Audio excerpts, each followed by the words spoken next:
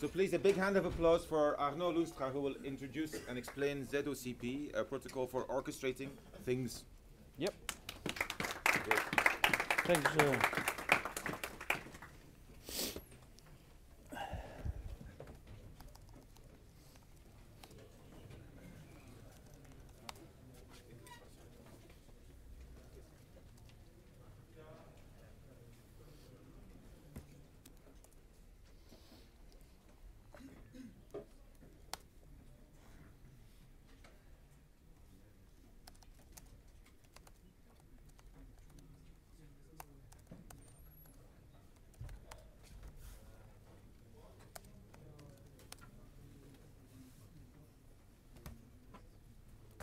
All right.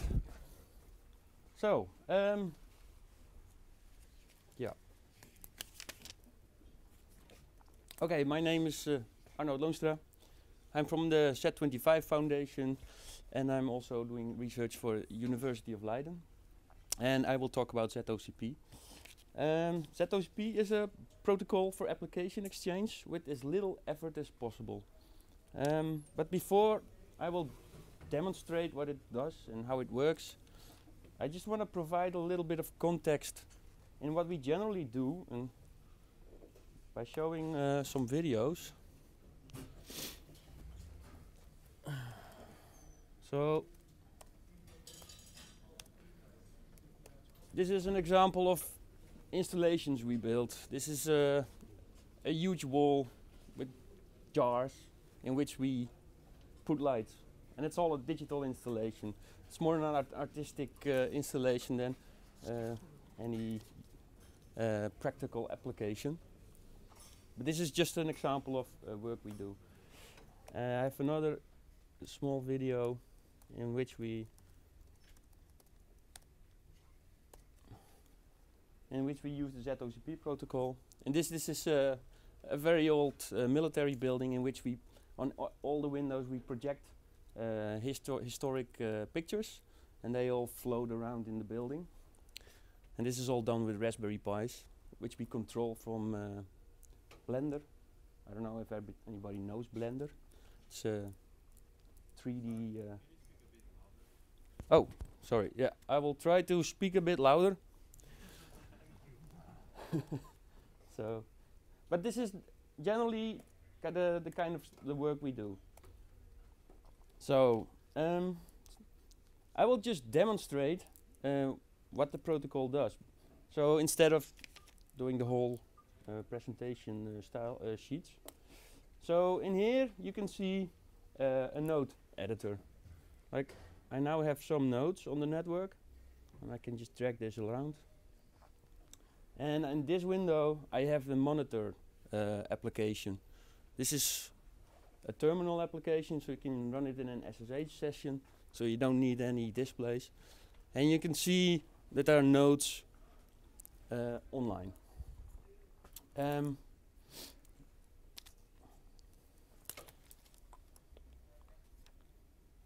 So then I can add extra nodes. I will just demonstrate some. So let's have an emitter. And this node just arrived here. And a node is an application. It can be a device, but it's always run inside an application. So you can have multiple nodes on a single machine like I have now. I have some colleagues here in the front. They are connected to this network as well. And I can connect certain parameters to others like this. And through this system, data can be exchanged automatically. And I can remove it again.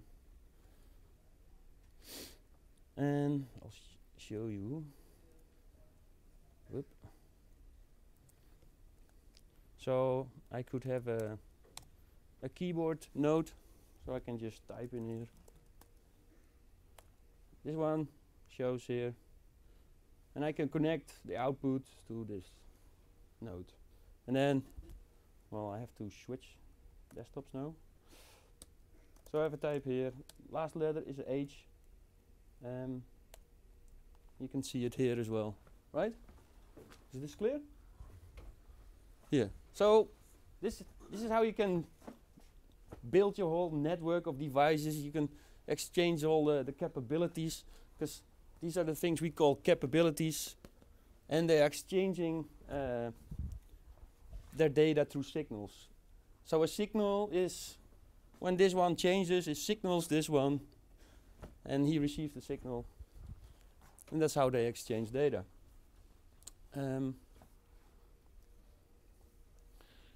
So I'll show you another example. I can also receive. Have nodes connect automatically. Nodes can do that themselves. I can do it through this node editor, but you can do it in code as well. So it's not like you have to do this through this editor all the time. You can do whatever. The only thing this one does is it just displays what is in the network, and it can modify it. Any node can modify any node. So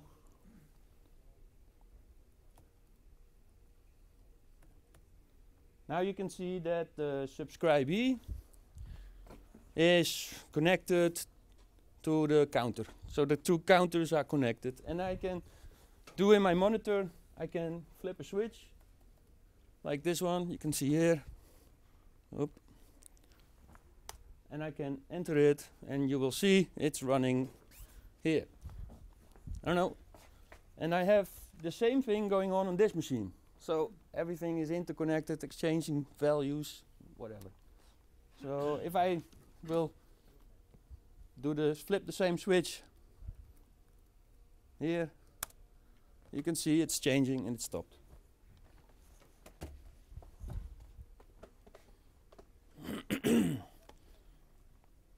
So I hope this is clear about what this protocol can do.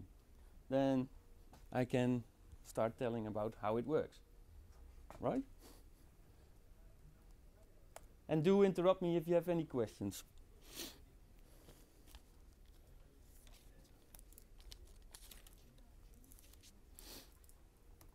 So, like I said in the beginning, this is the installations we showed. This is kind of the landscape we have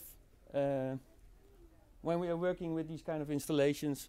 We have all these type of tools like Pure Data. Does anybody know Pure Data? Right. Like Unity, well, it's a proprietary app. Don't go there. Processing, Java framework. Oh, Blender, of course. And we have all these devices, Arduinos, with corkpads, webcams, Wiimotes, Kinect. And every time we have to connect them in a different way. We have to write custom code. We have to import the library, whatever. And we were thinking, we have to do this all the time. It's very labor intensive. We want something more easy, because we don't want to write code. We want to build nice installations, good applications. We don't want to worry about the same bugs all the time. So that was one of the reasons we started thinking about a protocol which helps us. Another situation we were seeing a lot of times, we had many inputs, we had many outputs, but we had a single point of processing. And of course, it would be going worse once it increases. So this was also one of the motivations behind ZOCP. So we were more visioning a system like this. And this is also a bit how ZOCP works, because like I can control from a node other input, output nodes, whatever. And the challenging part is this one. You have to do some logic on the nodes. So you have to have a more smarter input and output systems. And this is what we're trying to build into ZOCP. So these were the requirements for ZOCP. So we wanted to be very simple. Also mentally, yeah? Because if you're doing asynchronous stuff, it tends to get confusing very easy. So we want it to be as simple as possible. We want zero configuration. We don't want to work with manual parameters. knowing the IP address or the port number of every device or application.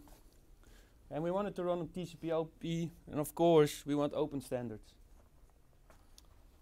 And yeah, we deal with music, so it has to have some low latency, well, as lowest latency. But on the other hand, we also want reliability. And the last one, and this is where the terminal application comes around, is the unintrusive debugging and monitoring. We want to see what is going on, very simply. Yeah.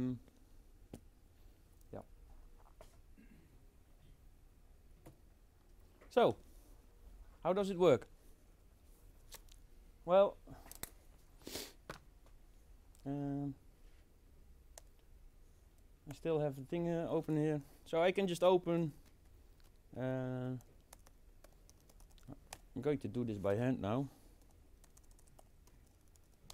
So I have to. This is all Python. I think you know that.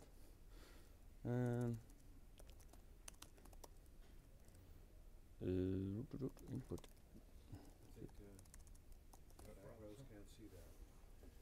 Oh, sorry. Yeah. Let's do it like this. Oh no. Yeah, that's good. This better? You can see this? It's a bit small, but it's only 800 by 600 screen, so. Oh. Anyway. So I have to import the ZOCP library, then I have to say node is ZOCP, and then I have to give it a name. I don't have to, but it's nice. Blah.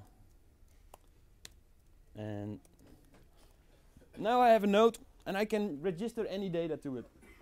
So let's register. Register the string. Blah string. And we set it to blah.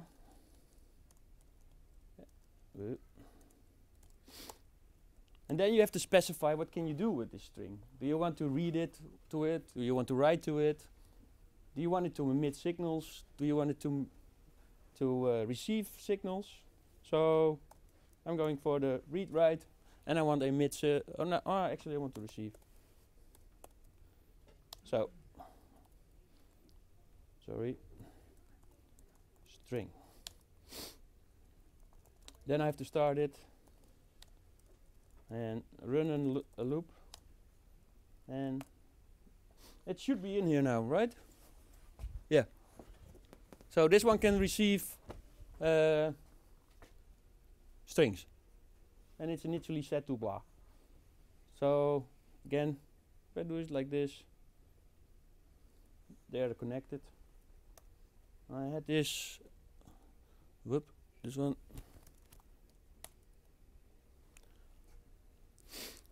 The blah string is now k.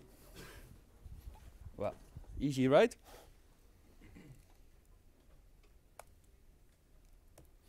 So how does it work? We have 3 layers. The first one with the capability exchange. Well, you've seen the nodes. They have some set of parameters. We call that the capability exchange. And through this, like get, set, and mod commands, they are updated, changed. All the metadata is exchanged. Then we have the signals. Well, you've seen the signals as well. They are very simple IDs with the data. Couldn't be more simple. And on top of that, we also have streams, because well, we have ZOCP. It's running on 0MQ, and it's TCP. So dealing with low latency is not not best. You'd rather have UDP then.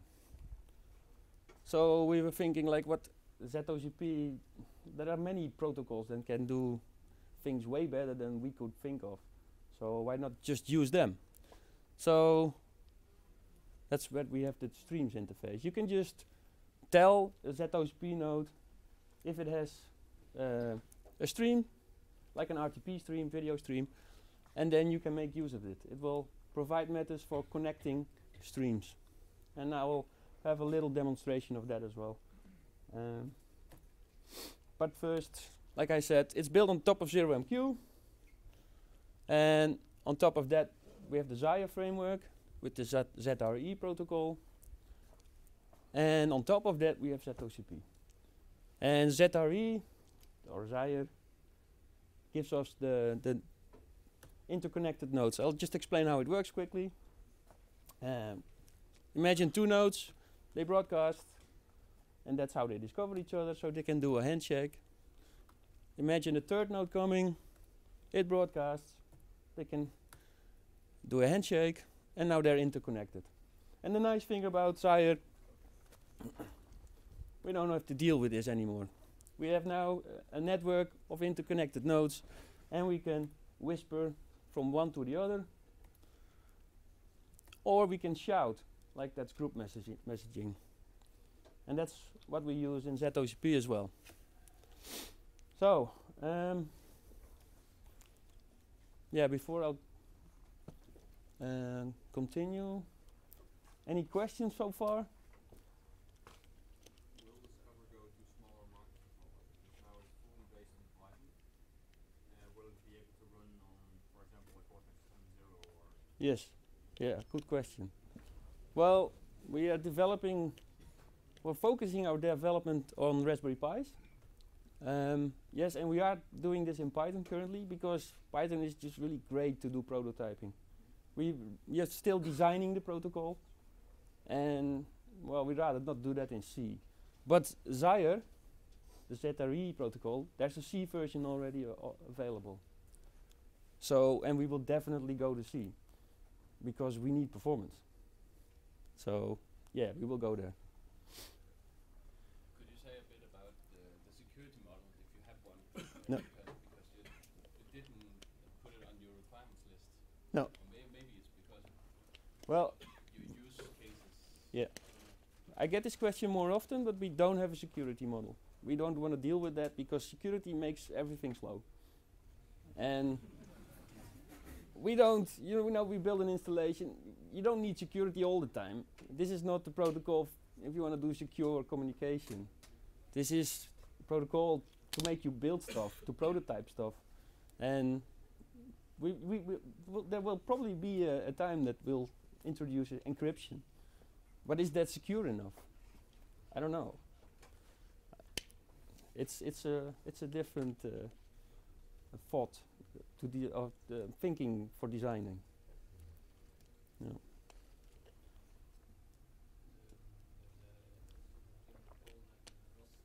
Can you speak louder, please, because we can't hear that. There exists something like a ROS robotic operating system. Yes. Also use the concept of server, server which manages several nodes. Yeah. And these nodes can also publish to each other or Yeah. provide service to each other. Which way is this? I cannot tell because I don't have any experience with the ROS operating system. So it could be, but I don't know. I just heard you say it has a server. It's server based, but but this is not server based. This is a big difference, like XMPP or most other protocols. This is a standalone. It's a very lightweight system. You just open your node. You don't need any service. Nodes will find each other by themselves. You don't need any server that deals with stuff, because that's always trouble. Like we said, we want things to be simple. Why cannot nodes find themselves? They don't need any help. So. I have a question. So did you port, or did you using the Python version of Zaire? Well, we wrote the Pyre. It's the Right, Python okay. version of Zaire. Okay. Yeah. So we ported it to Python. And it's interoperable with the C version, right? Yeah. I think so. Slow configuration. How are the node identifying one each other? I mean, what happens if for some reason the connection between the nodes gets interrupted, and then they get back in the same network? Well, they all have a unique UUID. So that's how they identify themselves. So as long as the UUID remains the same, it's okay. The UID right now gets generated on runtime by the. Yeah. Yeah, you can set it yourself, but like I did in the examples, you just get a random UUID. So I mean, if a node get reboot for some reason and you didn't specify the UID, you're not going to have the same network as you used to have. No, but we're not, in general, we don't use the UUID to reconnect nodes. I see. We use the capabilities. That's more identifying than the UUID. So, because we can have many nodes do the same thing. So we just say, like, this is a class of nodes. And if you're from this class, you can do this. I see. That's the same as like the monitor. This, well, it's off. This terminal application, it's our monitor, that just registers all the nodes. It just looks for nodes and then it's like, what can you do? Well, I want to know about it. And that's how it builds its own view. I had this one more demo where we can stream some stuff. I don't know if it's... So I had We some... have about 5 minutes more. Okay, well, if there's questions, we're gonna do the demo anyway.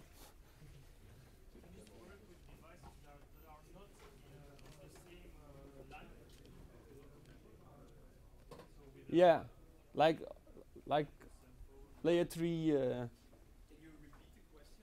Can For the video, yeah. people will not hear the question. What if nodes are not in the same network, like they're on some other network? Well, first of all, we use multicast for that. So your network has to support multicast then. And it's actually, for our road ahead, it's one of the research topics we're still into, discovering on one networks. There's in Zaire, there's also a gossip model that they can gossip. But we're looking into more methods.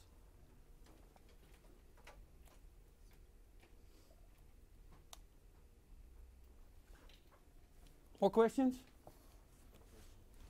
You showed that you can imperatively describe the data model of a node. Do you have any means to do that declaratively? So not that you call methods, okay, declare a string, declare a integer, whatever, but read in XML schema or something like this. Well, I'm not sure why, because you just have a node and you describe it. And from, you can generate a description if you want. But I don't get what you're trying to accomplish then. Yeah, you want to connect some systems, as you showed was your use case. Yeah. And sometimes the system would expose in some form a data model that you want to connect to some other node. Yeah. So right now you have to write the adaptation layer by hand or generate it in some form. Yeah. Before maybe there is something to import. Well, I'm not sure if you mean this, but you can the data model you describe, it can be anything. Like I've done now strings or integers and floats, but you just have to provide a signature of how the data looks, because data is always like, I have some integers or some characters or floats, but you have to provide a signature to it, and then you can do anything. Besides data, can you also stuff like RPC? Yeah, there is a call mechanism that you can call a method, but actually we haven't used it yet. So yeah, what's the use then? But it is there. Yeah. Yep. We're now streaming a desktop, and I don't know if anybody. So this is a real-time stream, and I don't know. Is there anybody here with the Urwit monitor? Can you just modify it? So there's one guy here streaming a desktop to my computer now, and there's this other who can now modify what is going on. And this is oh well. Modify what? Well, it's an OpenGL canvas, so it can just modify the 4 points of the plane. And you have to use the ASWD. Yeah, you've been out, eh? So it's just an example. This is happening through ZOCP. Can you show what happens on your? Oh, on my machine? What is this? Yeah, I mean the node. So can you like the nodes being edited, the monitor? Yeah, but like, I don't know, this is the streaming node, but streams, we're still in designing the streams. So it's not in the node editor yet. So I can see it, show it, but. Okay, so we're finished. Yeah. Arnaud, thank you very much. Thank you.